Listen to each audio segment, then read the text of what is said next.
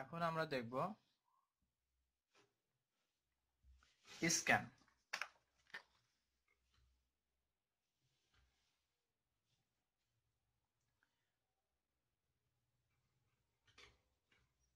আমরা পয়েন্টগুলো লিখে ফেলি। 98, 100, 15, 80, 120, 90, 3, 8, 150, 148। হেড মনে করলাম 83।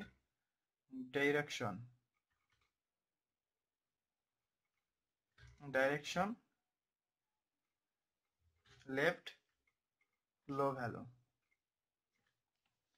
আচ্ছা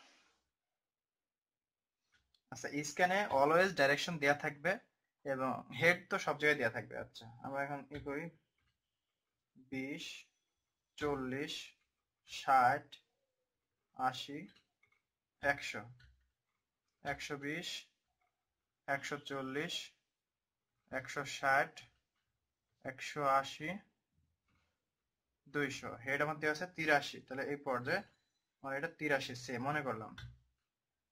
ডিরেকশন দেওয়া আছে আমার লেফট লো ভ্যালু, তাহলে আমার লেফটে আসবে। তো লেফটে আসলে 83 থেকে ফার্স্টে কোনটা পাবো? সর্ব কাছে 80, 80তে আমরা যাই 80। তারপরে পাবো কোনটা? 15, 15। তারপরে 8, তারপরে 3, 3-এর পরে ফার্স্ট টাইম কোনটা পাবো? 90, 90। আচ্ছা আমার এখন 3 গেছে, 8 গেছে, 15 গেছে। এখন এর মধ্যে আছে 90, তাহলে 90 গেলাম। 90 98 ফার্স্টে পাবো, দেন এটা 98, তবে 100, 120, 150, 100, তাহলে 120 এবার যাবো। এটা 120 সে, তারপর এটা 148, এটা 150। আমার ডিরেকশন যদি এটা রাইট সাইড বলা থাকতো, আমরা এখান থেকে রাইট সাইড যেতাম, দেন আমি লেফট সাইডে ফেরত আসতাম। তো এখন আমরা সিক টাইম বের করবো। স্ক্যানের জন্য sick time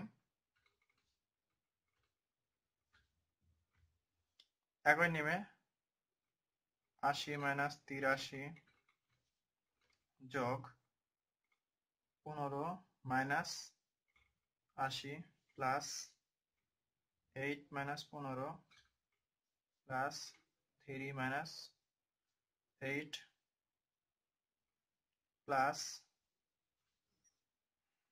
90 minus 3 plus 98 minus 90 plus 100 minus 98 plus 120 minus 100 plus 148 minus 120 plus 150 minus 148।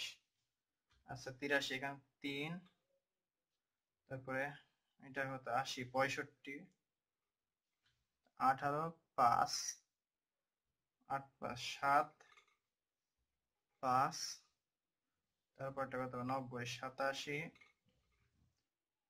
তারপরে 98, 90, 8, 2, 20, তারপরে এটা কত হবে? 28, এখানে হবে 2, তাহলে সিক টাইম হবে কত? 227।